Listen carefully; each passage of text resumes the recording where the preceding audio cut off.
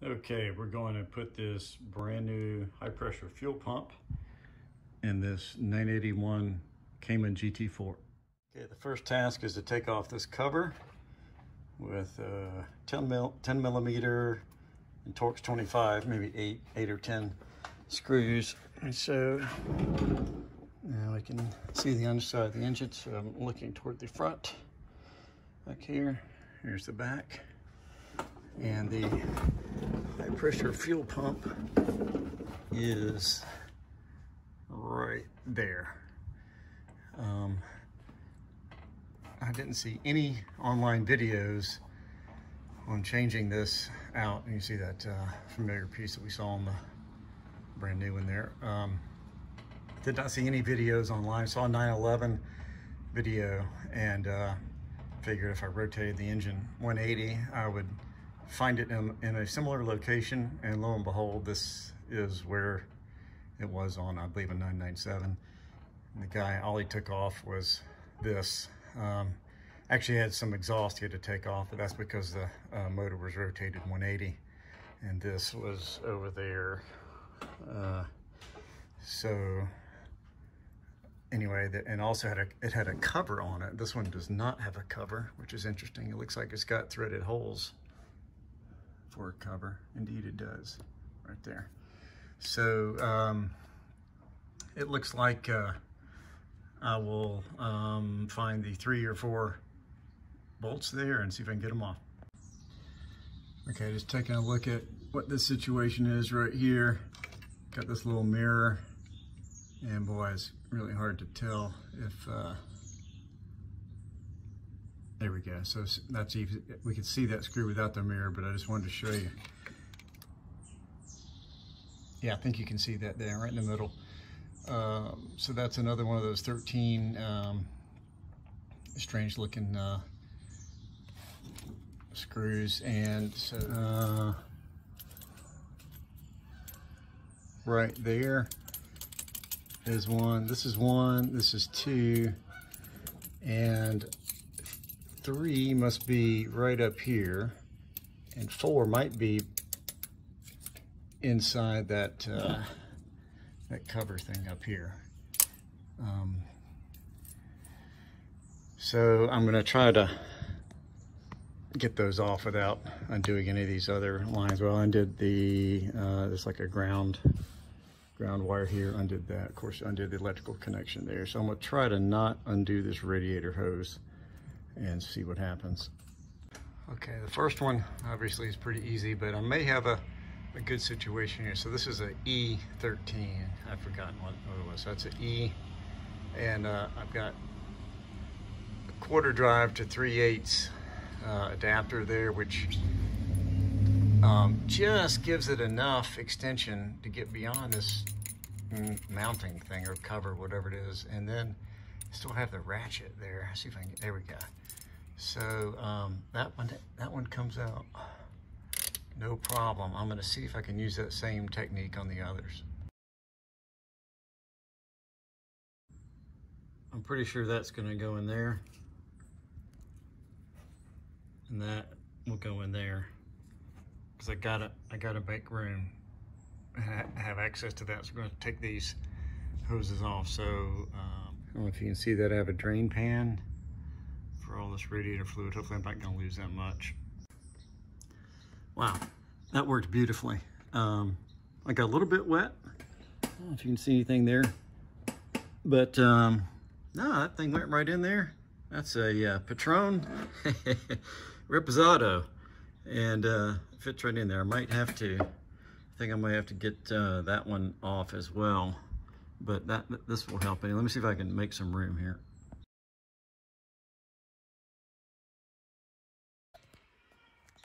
So here's the situation. We've got this external Torx star screw. There's 2 of them that are up top holding the fuel pump on. And we've got this circle, and so there's a recess here. These things are recessed down here. And I'm able to get this 3/8 inch extender onto the socket, which is on the head of this bolt, this star-headed bolt. Problem is, it's only like almost an inch, a little bit less than an inch right here, so there's just not a lot of working room. I've got this tight reach, and this almost fits, but it's a little bit too big, and you can't turn it to get the thing in there. So what I'm going to do is get this bolt here and just cut it to be about the right size, and then grind down a 3/8 inch interface on this side of it. And that way I should be able to just come in with a wrench, open-ended wrench, and get on that thing and turn it.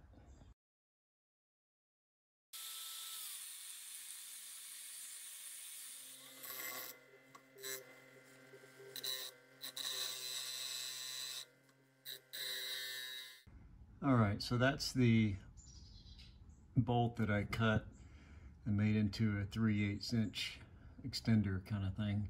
So I ought to be able to put the open-ended wrench on the end of that and turn that thing. Let's see if it works.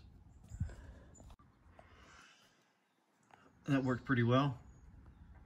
You see the nut adapter and the external Torx socket there, orange. And I'm going to take a long screwdriver and pry the adapter out. Got the other screw installed. Man, there's not a lot of room there. I'll show you how I did it. First, I want to talk about the radiator thing here. So you want leave the rubber hose attached to the pipe, the aluminum pipe that's in the center of the screen, and then it's much easier to cork the rubber part there. And then you can see I've got a cork in the that's just a standard wine size in that tube. And then you can kind of see, you can jiggle this stuff around, and I can get my hand up there barely. Let me just show you how I got those things in there. Okay, literally holding it like this, I'm jamming my hand all the way up there, and this is how I got the socket on, and then got the that adapter nut I made up there, so you can see it. There it is, right in the middle of the screen. And so now I'm going to unscrew it. Okay, having trouble getting my hand up there, so I'm going to. There's a wire tie right there through here, so I'm going to carefully, right in the center of the screen right there, I'm going to carefully clip that without cutting the sheath of these other wires, so I can just move this thing out of the way. It's just, I can't get my hand up there. Okay, well, I highly recommend taking that one wire tie off, because now look at the clear shot I've got. And now the trick is I need to hold that nut adapter down onto the socket. So I have a long handle screwdriver. I'm going to try to get the wrench on it and some down pressure on it at the same time. Okay, believe it or not, I was able to get two hands up there. Once you break it loose, it's very, very easy to get out. So this thing looks like it should come off now. I'm going to work with it, try and get that off. Okay, important to note here, just there are two different size screws. The one on the bottom there is longer, and then the upper two. So now you can see this part. And what I'm gonna do is cut this darn thing about halfway down, so that if this has to be done again next time, it won't be so hard. And you can see there's some threaded holes for a cover, which apparently they don't use on this model. There's another bolt in there. I was able to pretty easily reach that with this adapter set up, and there's plenty of room. You can see I've already loosened it. Just wanted to show you, you can get your wrench on that one without a problem once the cover is gone. And there's one other one right there in the center of the screen. Should be able to reach, it's just below the gas line connection. Should be able to reach that one from behind. Okay, got all the screws out and the two gas fittings undone. The bottom one was a 17 and the top one farthest away from me. It's kind of in the, there it is, lights on it, right. It's hard to get the light on it. Anyway, lights on it right there. It's 14. And so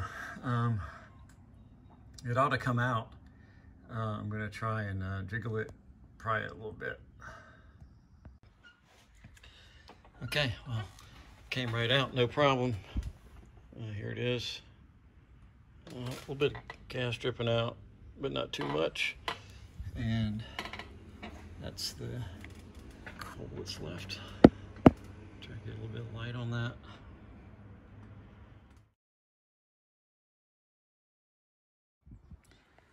Okay, I'm just gonna take a couple of photos here of the pictures and numbers on the side of these things because they do have different part numbers.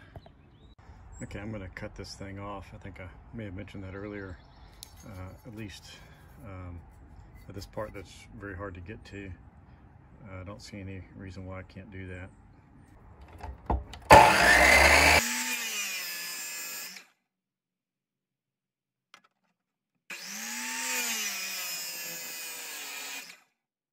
Okay, here's this piece after I cut that off.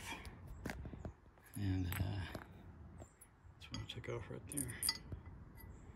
I just want to point out in the gas line, the larger one, there's some type of little fitting in there, and it's also on the OEM part. So I was wondering if that was supposed to be taken out, but obviously it's not.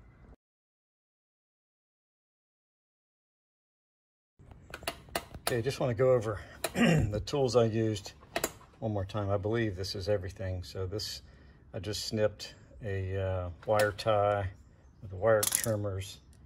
This was also used to get the this radiator hose clamp off. Nice, that's all I use that for, not very important. Then this was the big deal. This is the 13 external Torx, and I had already ground this down to be a thin wall to use on the header bolts. I had some headers at one time. I'm not sure about these, but the other ones I had, you had to have a really thin wall to get to the screw. So you may have to grind one down like I did on this one. And of course, I've got this little doohickey I made, which goes into that. That was for getting the topmost screws out. 17 or 14 are for the gas lines, 17 for the closest one, this one for the top one. I think I use this getting the screws out, getting a couple of them out. And I've used this 1/4 inch drive, and I'd put that on this adapter for the 1/4 inch. Again, this thing just is able to fit places, and the torque wrench. These are 5mm bolts. All of them are 5mm. So I targeted about 6.5 foot-pounds for those. And I was actually able to get the torque wrench on this one, maybe 3 of them, and just practice calibrating. Actually, I practiced on this one several times to make sure I wasn't gonna, you know, try to get my calibration correct when I didn't use the torque wrench a couple times. I realized I used some of these vice grips to get these clamps off the radiator hoses, and a 10mm. There's a bolt, plastic bolt back here. You gotta get that off. But that's it. We're done. Get everything hooked up again. So it all looks pretty good. So it's interesting that hole you see in the middle of the screen there is not used. So it wasn't used before and it's not used now. So I guess maybe that's one reason that cover is where it is. It's maybe holding that, putting pressure on that leg of that thing. So anyway, that's it. Get everything back together. Got the, that's not gonna see it. That wire tie back on that one wire up there. So it looks good. So we'll crank it up and see how it goes.